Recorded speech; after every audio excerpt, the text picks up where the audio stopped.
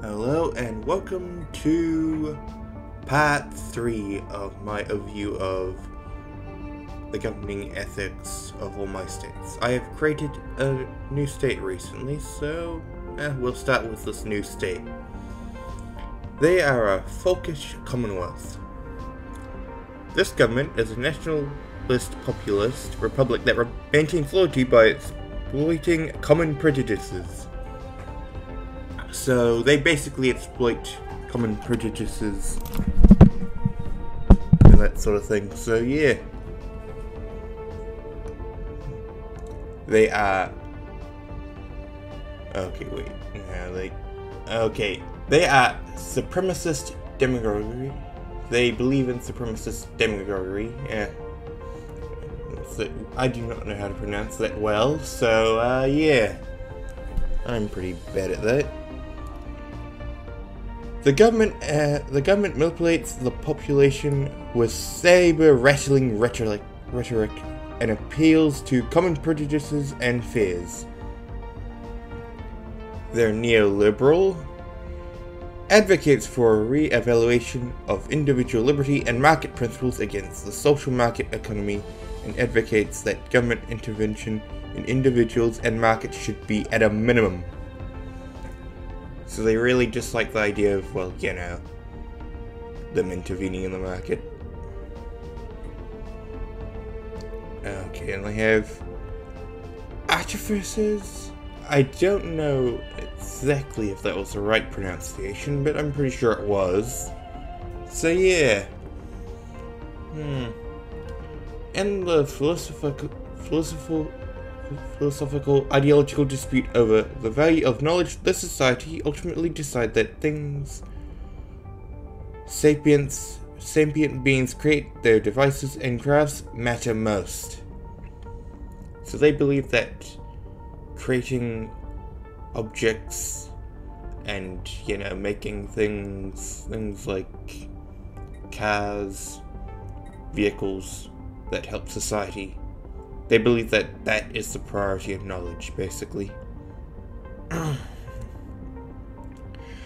They have cramming education. Cramming is a method of education that places an emphasis on increasing the amount of knowledge by rate, or aims to increase knowledge. They are republicanist, or they believe in republican ideas. This society believes that the greatest virtue is attained by people of good character serving the common good. So yeah, this is my new one. They're called, well, I basically just gave up trying to spell Gaelic. But just pretend that's Gaelic Confederation. And it all makes sense.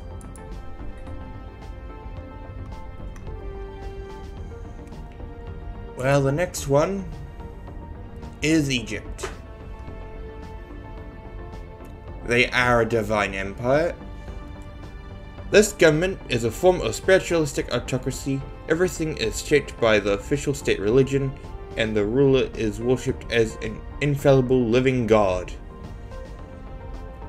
Which is why I named it Egypt.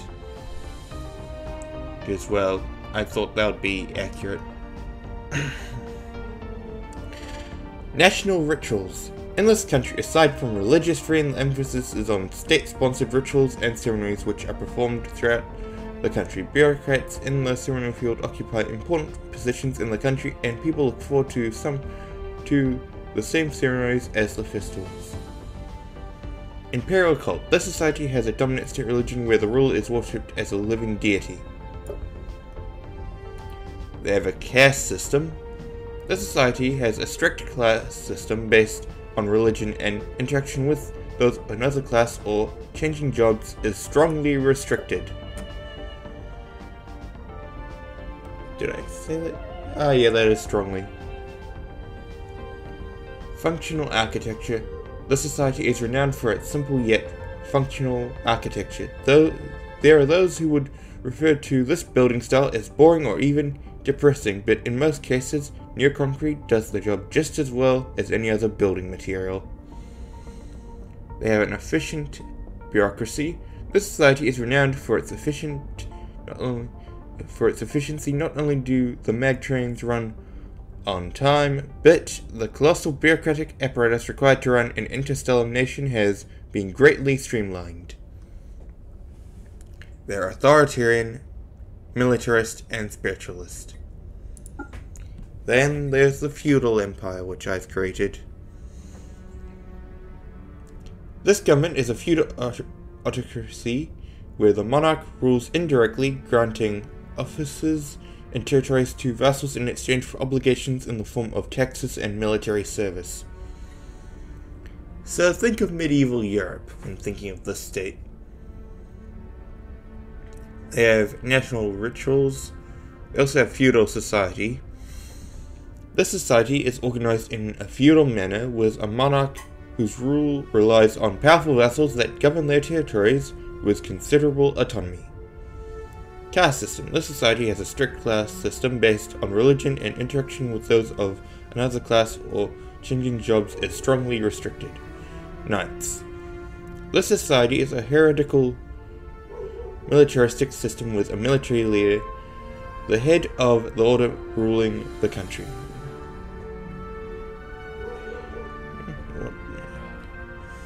Oh boy, that's very complex. A system with a military leader, the head of the order, ruling the country. Yeah. This society considers itself the most superior government and is doing all it can to demonstrate its national power and prestige, and to secure its interest. So yeah, I base this off medieval Europe. Or just the medieval world in general, I suppose. Bandit Kingdom. This government is organized like a massive crime syndicate where the strong prey on the weak, and any neighboring states are seen as little more than raiding targets. So they really like to raid stuff. Barbaric Despoilers. This society holds few things sacred to fight. This society holds few things sacred. To fight is to live, and the strongest may seize whatever they covet. Yeah, I'm pretty sure I said that right. Yeah. Whatever they covet, yeah. That's correct. I'm unsure whether I'm saying it correctly or not, so that's why I question whether I do. Warrior culture. This society has developed into a hardy warrior culture. Martial prowess is valued above all else, and true glory can only be found on the field of battle. They have national rituals. In this country, aside from religious freedom, the emphasis on state-sponsored rituals and ceremonies, which are performed throughout the country. Bureaucrats in the ceremony field occupy important positions in the country, and people look forward to the same ceremonies as the festivals. Caste system.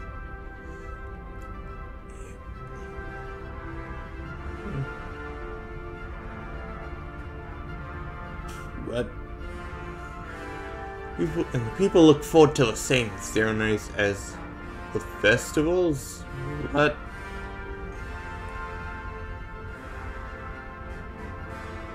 I didn't get the festivals part. I mean, sure, but ceremonies and festivals are very different.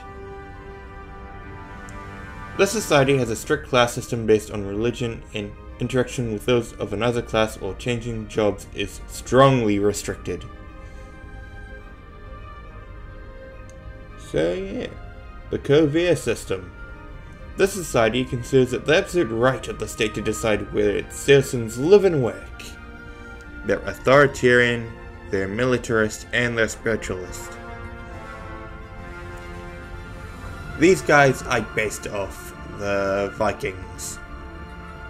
They're kind of meant to be a raiding state. They're just meant to raid around and just maraud every single state possible. It's like, yeah, they're kind of there for raiding. Oh, this one will be interesting. The Federal Republic of Germany. They are a moral democracy. This government is a pacifistic form of democracy, firmly guided by moralist principles and non-violence. They have a parliamentary system. The parliament system in this society encourages a free and lively debate. Currying favour with one of the dominant political factions can prove to be quite advantageous. Social welfare. This society is committed to helping the weak and the poor. Are well equipped to receive generous security. Well. Interesting spot to pitch. A people's democracy. This society is a democratic system oriented towards economic equality with a focus on the non-privileged, mainly workers and soldiers.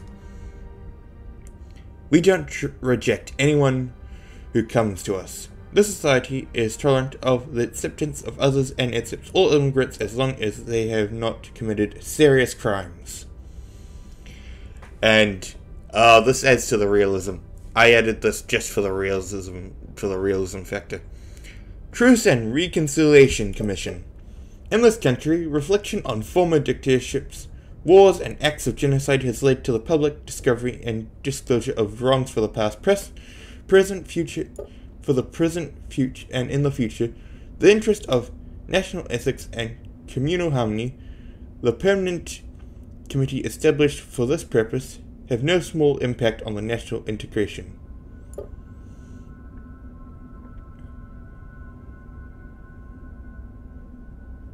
For the past, present, and future. In the interest of national ethics and... Yeah. I was just reading that a second time to make sure that I got that right. So yeah. Basically, they regret being a dictatorship. Which, I mean, and still ours. That's kind of an interesting thing. I have got the opposite of this. So yeah. They're egalitarian, they're xenophile, and they're pacifist. Conflicts as a mean to an end is a ridiculous concept. It is by natural destruction, destroying what was to be attained or given room to grow that which was to be destroyed. So yeah. They basically this state regrets being a dictatorship. Ever. Bulgarian People's Republic. They are a star empire. This government is a heretical and militaristic form of autocracy with a single sovereign controlling both the government and the military. They are a police state and they have nationalist zeal. To quash any traces of dissent, the population in this repressive society is carefully monitored and controlled by a large internal police force. Nationalistic zeal. A strong sense of nationalistic pride permeates all layers of this society. And then we have the military commissariat of the Gilder Hegemony. I think that's... how you say it? They are military commissariat. This government is nominally democratic, with the dividing line between the civil administration and the military having blurred to the point where they have largely become one and the same. They have functional architecture, they have healthy habits. They also have a symbolic monarchy. A symbolic monarchy is a monarch that acknowledges the existence of a monarch. What? No monarchs ever do that. Wouldn't that be the state acknowledging? Is a monarchy that acknowledges the existence of a monarch, but in which the monarch is said to have no functions related to national government, but merely functions that symbolize the unity of the people and the permanence of the national values. I suppose I could put there the nation in a spiritual and psychological sense. Byzantine bureaucracy. This society is largely governed by a complex and to the outsider almost labyrinth system of bureaucracy. An army of officials and functionaries work tirelessly to keep the government running smoothly and to ensure no citizens are allocated resources they cannot demonstrate a properly filed and triple-stamped need for. So they're very bureaucratic. I also have a despotic empire. This government is a relatively pure form of autocracy with an absolute ruler that governs the state with an iron gripping appendage. What? I don't know. What even? God. Please state, to quash any traces of dissent, the population in this repressive society is carefully monitored and controlled by a large internal police force. They also have the Covea system. The society considers it the absolute right of the state to decide where its citizens live and work. They are authoritarian and they have fanatic xenophobe. They are meant to be based off Italy. Or rather, Italy during the 30s. And this is my Martial Empire, and they are extremely complicated. This government is a militaristic form of heretical autocracy where the state exists largely to support the military. Martial ability is highly valued and all citizens are regularly drilled in matters of war. Warrior culture. This society has developed into a hardy warrior culture. Martial prowess is valued above all else, and true glory can only be found on the field of battle. The advanced glory system. The glory of this country is multi-layered and difficult for other countries to understand, but for us glory is supreme and obtaining it is an honor often more important than life. Contempt for others. This country openly abuses other countries and others to satisfy its self-esteem. They also have imperialism. This society considers itself the most superior government and is doing all it can to demonstrate its national power and prestige and to secure its interest. Military regime. In this society, professional military personnel have a strong influence on the operation of the state under the guise of political neutrality. They're militarist, which means they can use the no retreat war doctrine. They are xenophobe, and they're authoritarian. This country is based off the Japanese Empire. It's kind of obvious. I kind of didn't really hide it as to what it's based off. Just these two traits together give it away. But yeah, the Goldston Alliance is meritocracy. An individual's social station or personal connection should have no bearing on their profession. The sole basis for advancement in this society is demonstrated ability and talent. They are a moral democracy, so yeah. They also have a parliamentary system. The parliament system in this society encourages a free and lively debate. Currying favor with one of the dominant political factions can prove to be quite advantageous. And this was my original Plutarch oligarchy. At the Shadow Council, unbeknownst to its citizens, this society is actually manipulated from behind the scenes by a secretive Shadow Council. Princes must be kept, but the tyranny of the majority should also be guarded against. After all, what if the fools vote for the wrong candidate? Please state, to quash any traces of dissent, the population in this repressive society is carefully monitored and controlled by a large internal police force. This is also one of my first theocratic monarchies. They have imperialism and national rituals. So yeah. Okay, let's see. This is a military dictatorship.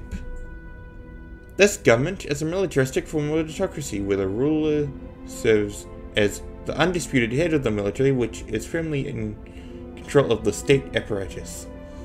Police state, to quash any traces of dissent, the population in this repressive society is carefully monitored and controlled by a large internal police force. Imaginary socialism. This socialist state with its ideal of paradise with society and the people working together is on a journey towards an ideal unattainable goal. Many unattainable tasks remain, but in general the government is acting in the interest of the people. So yeah, they have authoritarian, militarist, and materialist. Yeah, these guys just have the parliamentary system and Byzantine bureaucracy. They are a theocratic republic. This government is a spiritualistic form of democracy where a religious council supervises the democratic process and serves in an advisory role. And these guys are a direct democracy. This government is a materialistic form of democracy where citizens use computer networks to vote directly on most matters regarding the state. Beacon of Liberty, this society is a shining beacon of light in a sea of darkness. Liberty and individual freedoms are held in the highest regard here. Free Haven, the society has a well-earned reputation as a free haven. The tired, the poor, the huddled masses yearning to breathe free air are all welcome here, regardless of their species of origin. Species or origin. Common values. This society shares the common values that intelligent life in the galaxy has universal existent values as well. Cramming education. Cramming is a method of education that places an emphasis on increasing the amount of knowledge by rate or aims to increase knowledge. Demonstration culture. The right to demonstrate is widely recognized in this society, making it easy for groups and activists of various ideologies to make their views known to society. They're egalitarian, they're xenophile, and they're materialist. Yeah, this is a martial empire. They have a warrior culture and a police state. They're also fanatic spiritualists.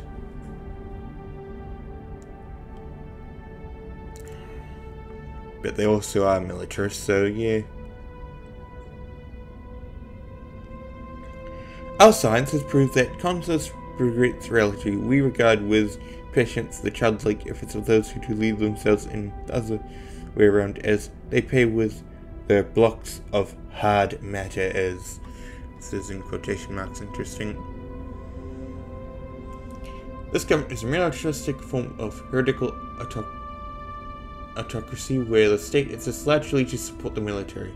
Martial ability is highly valued and all citizens are regularly drilled in matters of war. Yeah, so these are some of my older ones. They're kind of outdated and old. So yeah, merchant guilds, mining guilds. The criminal syndicate.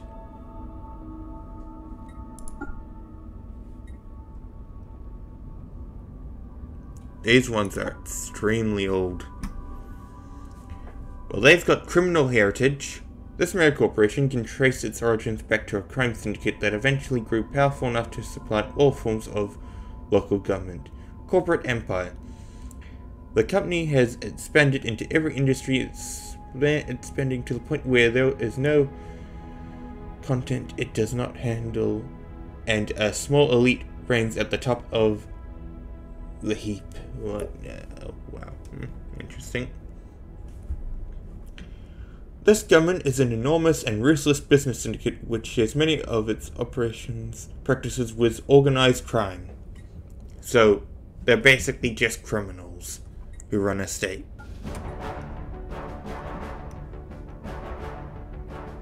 Yes, some of these are really old.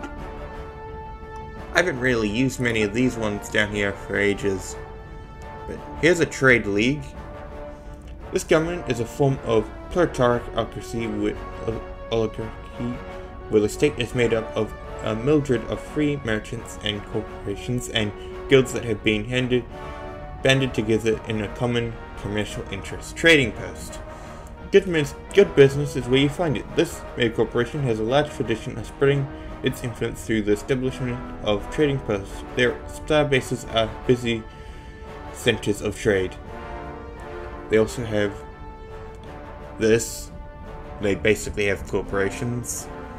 This is a form of corporate government in which a few holding companies control many companies, and the decisions made by a very small number of executives and elite are considered absolute. Vacation experience planning.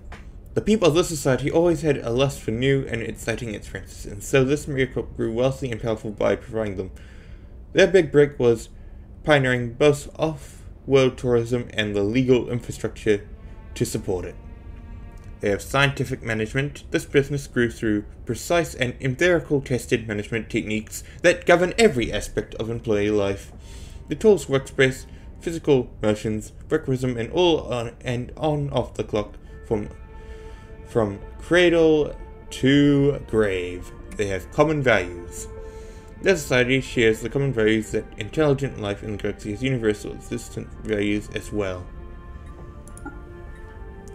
They're just a theocratic monarchy. They have an aristocratic elite. This society has an entrenched nobility that occupies the upper echelons of society. They do national rituals. Yeah. This is another trade league. But they are free traders. The trading fleets of this mega corporation are bolstered by semi-independent free traders operating under license. They have manifest destiny. It is the goal of this country and the consensus of the people to continue to expand in the name of the obvious mission. Openness and light of civilization are of utmost importance. They also have artificials. In the philosophical ideological dispute over the value of knowledge, the society ultimately decide that things sapient beings create, their devices and crafts matter most. Corporate empire. This company has expanded into every industry, expanding to the point where there is no content that it does not handle, and a small elite reigns at the top of the heap. Education consortium. This conglomerate specializes in providing high quality infotainment product experience to expand the minds of consumer pulps, young and old. So yeah, these guys are a moral democracy. They are a free haven and they have a parliament. This is an executive committee. This government is a materialistic form of oligarchy where a powerful bureaucracy governs the state and guides the citizenry towards productive and meaningful goals. They have merchant guilds and they're a police state. And the first one I ever created. And probably what would be considered the most controversial one. But yeah. They are a star empire. This government is a heretical and militaristic form of autocracy with a single sovereign controlling both the government and the military. They are a police state. To quash any traces of dissent, the population in this repressive society is carefully monitored and controlled by a large internal police force. They also have nationalistic zeal. A strong sense of nationalistic pride permeates all layers of this society. The erasure of traces. There were other countries, but I don't know where they were. Contempt for others. This country openly abuses other countries and others to certify its self-esteem. The Conveyor system. This society considers it the absolute right of the state to decide where its citizens live and work. This is based off Germany in the 30s.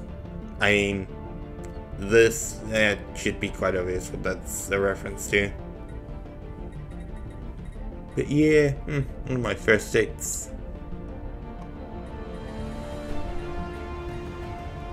So yeah. And I went all in historically accurate. Like humanoid, even the naming. I mean, sure that's not exactly accurate, but instant research and ingenious, industrious, natural physicians, extremely adaptive, rapid breeders, docile, very strong, resilient, conformist, all in one, more trade points, excessive bursts, and delicious bodies. Yeah. They also have that as their homeworld, and that's their star system. They probably are one of the few ones where I could consider giving them this.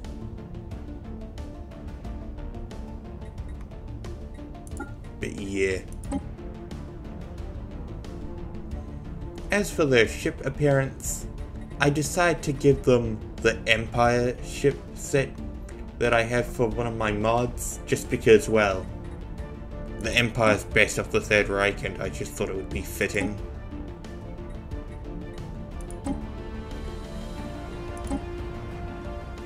Oh, and yes, I used the proper title, and even a historical. Oh, and, well, the air title also makes a lot of sense. So, yeah.